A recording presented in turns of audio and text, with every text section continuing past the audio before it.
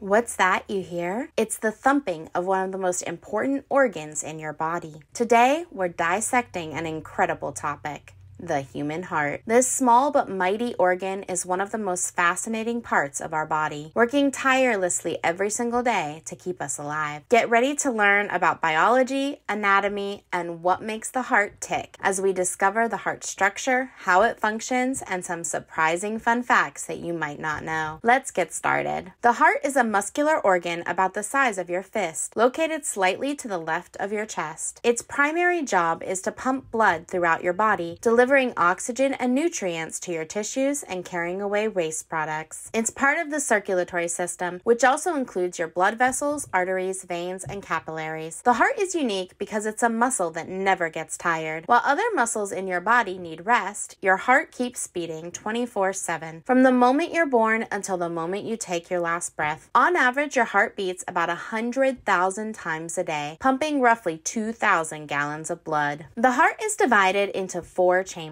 two on the top called the atria, which the singular form is atrium, and two on the bottom called ventricles. These chambers are separated by a thick wall of muscle called the septum. The right atrium receives oxygen-poor blood from the body through two large veins called the superior vena cava and the inferior vena cava. The blood moves from the right atrium to the right ventricle, which pumps it to the lungs through the pulmonary artery. In the lungs, the blood picks up oxygen and releases carbon dioxide. Once the blood is oxygen-rich, it returns to the heart via the pulmonary veins and enters the left atrium. From the left atrium, blood flows into the left ventricle, which is the strongest chamber of the heart. It pumps the oxygen-rich blood out to the rest of the body through the aorta, the largest artery in your body. The heart also has valves that act like doors, making sure blood flows in one direction. These valves include the tricuspid valve between the right atrium and the right ventricle, the pulmonary valve between the right ventricle and the pulmonary artery, the mitral valve between the left atrium and the left ventricle, and the aortic valve between the left ventricle and the aorta. Each valve opens and closes with every beat, ensuring smooth and efficient blood flow. The heart's pumping action is powered by electrical signals. These signals originate in a small group of cells called the SA node, also known as the heart's natural pacemaker. The SA node sends out electrical impulses that cause the atria to contract and push blood into the ventricles. Then the impulse travels to the AV node, which delays the signal just enough to allow the ventricles to fill with blood before they contract. When the ventricles contract, they push blood out of the heart. This cycle of contraction and relaxation is called the cardiac cycle, and it's what creates your heartbeat. You've probably heard the lub-dub sound of your heartbeat. That sound comes from your heart valves opening and closing. The heart doesn't work alone. It's part of the circulatory system. The circulatory system has two main loops. The first is the pulmonary circulation. This loop carries blood from the heart to the lungs and back. It's responsible for oxygenating the blood. The second is the systematic circulation. This loop carries oxygen-rich blood from the heart to the rest of the body and returns oxygen-poor blood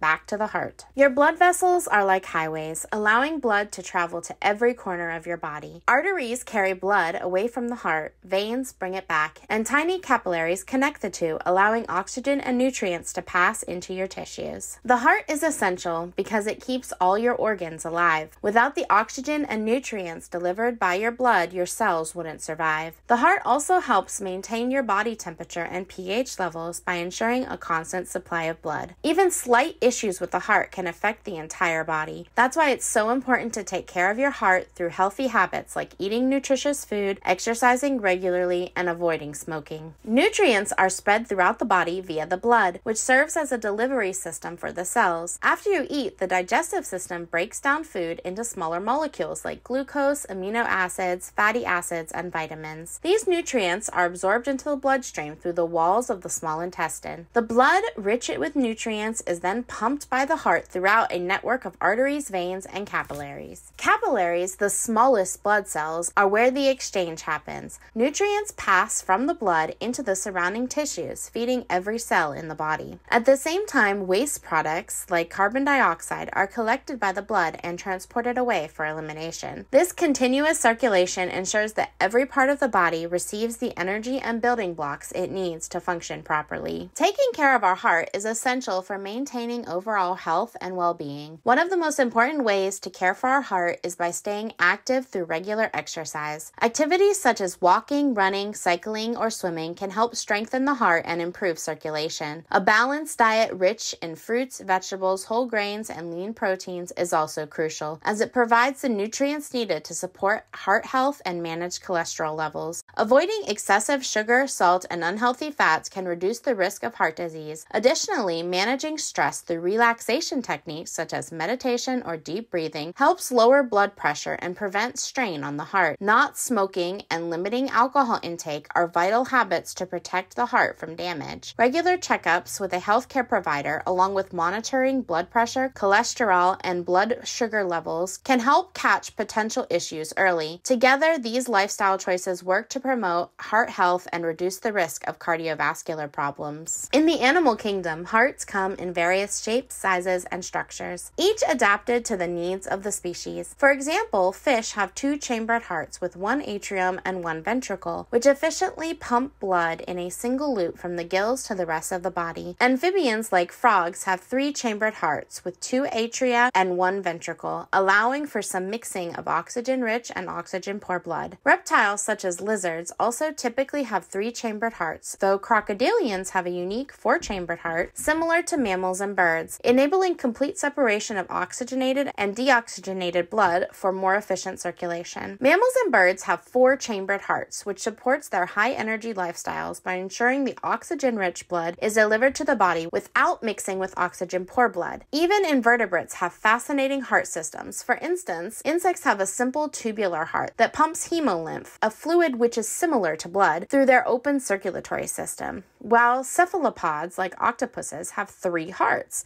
two that pump blood to the gills and one that pumps it to the rest of the body. These diverse heart designs showcase the incredible adaptability of life on Earth. The heart has long been seen as one of the most recognizable symbols of love, representing emotions like kindness, compassion, and deep connections between people. This idea can be traced back to ancient civilizations where the heart was believed to be the center of not just life, but also emotions and thoughts. The ancient Egyptians, for example, considered the heart the seat of the soul and the key to the afterlife, while the Greeks associated it with passion and vitality. During the Middle Ages, the heart began to take on a more romantic meaning, appearing in literature and art as a symbol of love and devotion. Over time, this idea spread across cultures and evolved into the heart shape we know today, which doesn't look much like an actual human heart. Why did this shape become the heart symbol? There are various ideas about that. Some people think that it does look somewhat like a heart, but in a very simple form, and others think that it looked like a now extinct plant, which was an important symbol for love in ancient times. However it got its shape, the heart symbol became an idealized emblem of affection and care. From Valentine's Day cards and love letters to drawings and emojis, the heart is now a universal way of expressing love, whether for family, friends, or someone special. Its enduring symbolism reminds us of the importance of love, kindness, and the bonds that connect us to others, making it one of the most powerful and cherished symbols in the world. Now it's time for some fun facts. But before we do, take a moment to pump that like button and give the comment section some much needed CPR by telling me whether or not you think the heart is a good symbol for love. Thank you so much for watching my video, and now on to some fun facts about the human heart. The heart is one of the first things that begins working after conception, and it doesn't stop beating until the end of your life. The heart creates enough energy in a day to drive a truck for 20 miles. If you were to stretch out your blood vessels, they would be long enough to circle the earth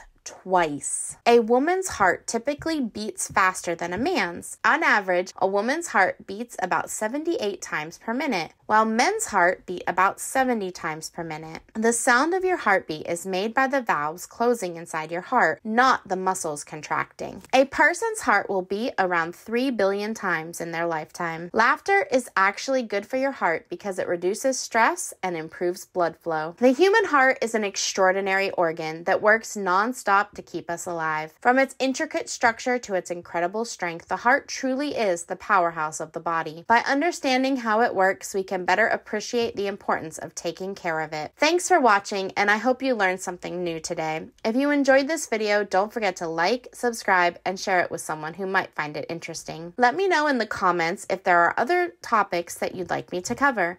Parents and teachers, if you're looking for some more educational resources, click the link in the description for a heart unit that you and your kids will love. Until next time, take care of your heart by getting messy and making lots of mistakes today. Bye!